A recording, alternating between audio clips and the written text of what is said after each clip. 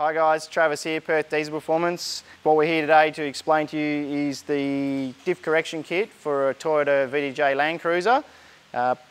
Pretty much the biggest thing we have a lot of guys asking what offset wheels, spacers, what's legal, what's not legal, what are my options. Until of lately, there hasn't really been, in my opinion, a kit that sort of ticks all my boxes.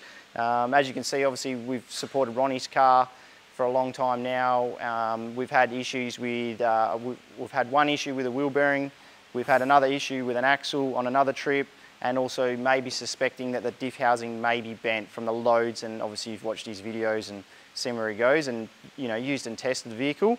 So pretty much what we've decided to go for in his car is replacing out the standard diff housing and go for something that's stronger and more gussets in it.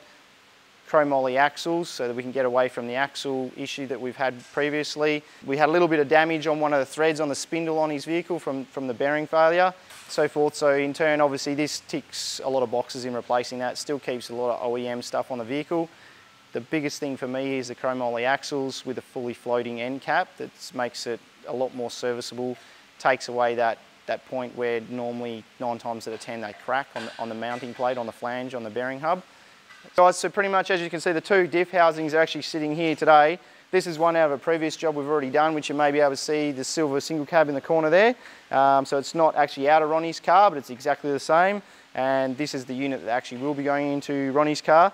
These are pretty much lined up here, and then obviously when you come over to the other end of the diff housing, we've got our correction there. So these moly spun up inserts come a lot longer into the tube, whereas the OEM ones aren't as far into the tube. Obviously we're going 100mm wider, we're going to need to get a lot more strength in there. The undersides of the diff as well, we've got gusset all the way, both sides. Your factory locker will go into it as well. Now when you come to your standard diff, you've only got this very narrow tube and so forth. So this is the leaf version as well. There is a coil version, we'll run through that in another video. This one here bolts directly into your leaf springs. When I was talking about the axle sides of things, where they normally crack, which we've had with Ronnie's car, it just cracked right around here, right off here, and that's common. So that's what we see a lot of guys. Torque, weight, wear and tear, weight, jarring. When we come to the JMACX, the full moly setup, that slides in. There's a nice little moly housing that bolts up on your flange plate. You can actually pull this axle out with three Allen keys and a circlip and slide it straight out of the vehicle on the spot. So but you're not going to have to do anything anyway because it's chrome moly. You're never going to have that problem again. So that's the biggest thing that I like about it. And all your Toyota axle seals go in, your wheel bearings. Obviously we replace all the hub bearing grease, and if the bearings are in a serviceable condition, if it's near new, they'll go back in. Otherwise, like Ronnie's car here today, it's just straight out all new wheel bearings. So there's no mucking around. So this unit here, guys, what it's going to give you straight away, it's going to give you the track correction. It's bolt in, there's no grinding or welding.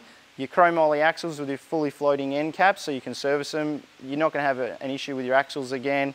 Your factory diff locker bolts in. You don't need an e-locker, you don't need an air locker. So if you've got the GXL version with your original Toyota lockers, it bolts straight into it. All your factory mounting points are all welded onto it.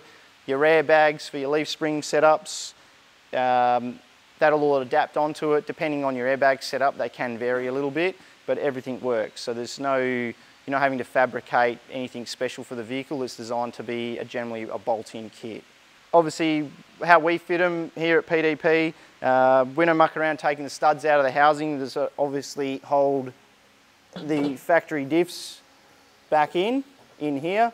We just put all new stuff. Same as your U-bolts, it's all new. When you get your brake lines, obviously it comes straight. It does need to be bent out to suit the vehicle. It's not a bad time if you're going to upgrade your brake lines as well, because when we do it, we're going to bleed the whole brake system because obviously the brake line's undone. It's another good time to look at the height on your proportioning valve on the rear as well. It's something we see that everyone's got a lift kit, but they've never adjusted anything there, so that'll give you a little bit more braking force to the rear. So it's something common we see here as well.